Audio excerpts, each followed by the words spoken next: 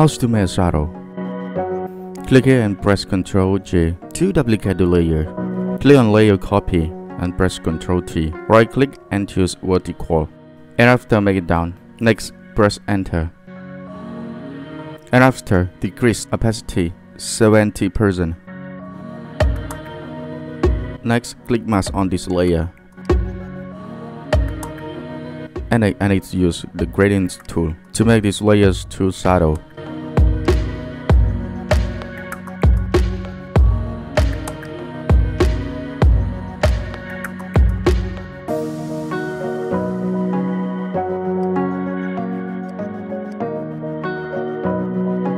Next step, you need to make blur on the copy layer.